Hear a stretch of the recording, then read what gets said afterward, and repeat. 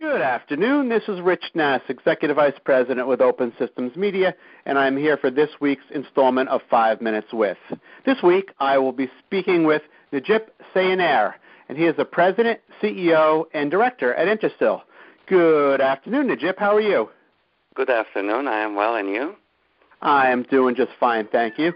Now, you and I go back a fair ways when you were with Silicon Labs. You were actually the president and CEO of Silicon Labs for a pretty long time, 7 or 8 years. What did you learn there that you took with you to Intersil that you're implementing now? Well, I'll start with something I've learned a long time ago, but confirmed at Silicon Labs, and is very applicable to the turnaround at Intersil today.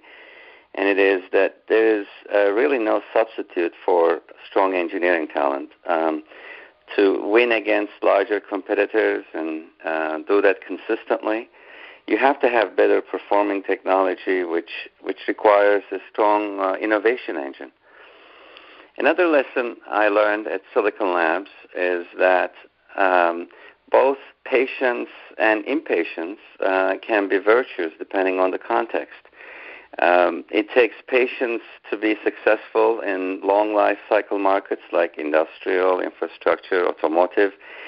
It may take many, many years to see a return on what can be a significant investment.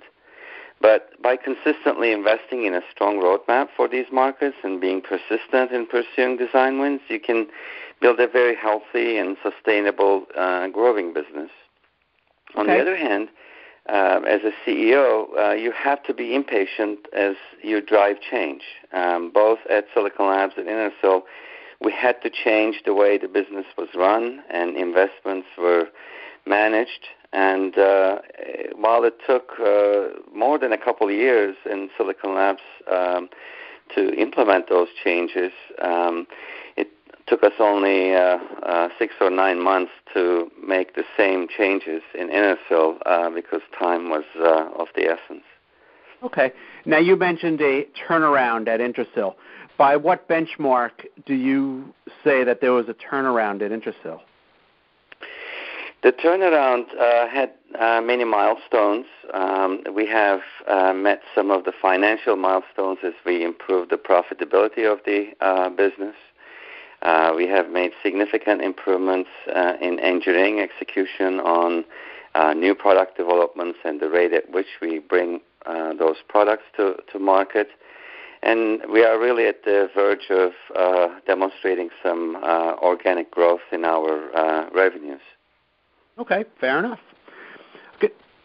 Now, if I look at your resume going way back in time, most of your formal education is on the engineering side, but obviously now you're a business guy. Would you have done things differently from an education standpoint, knowing where you ended up? I always felt a strong engineering background made me a better semiconductor executive. I feel that in our business, engineering execution is a critical element of success, and having started my career as a member of technical staff and having managed very many complex projects, I understand what it takes to execute on challenging development projects with a narrow customer window. I did have to learn the ins and outs of running a business as I took on more management responsibility, but this was a natural evolution. Not sure I would do anything dramatically differently.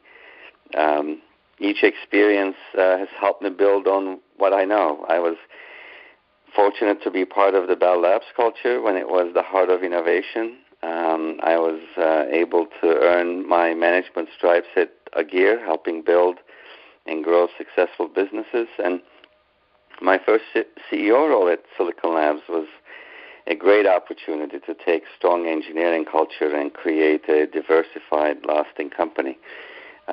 These are all experiences that have prepared me for the opportunity at Intersil. I think that's great, and I very much agree with you. Anybody can run a company, but to be an engineer, that's really difficult, right?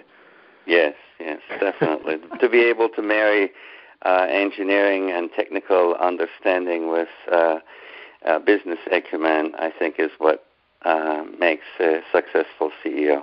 I agree. Okay, so now we're almost out of time, but there's one question that I like to ask people.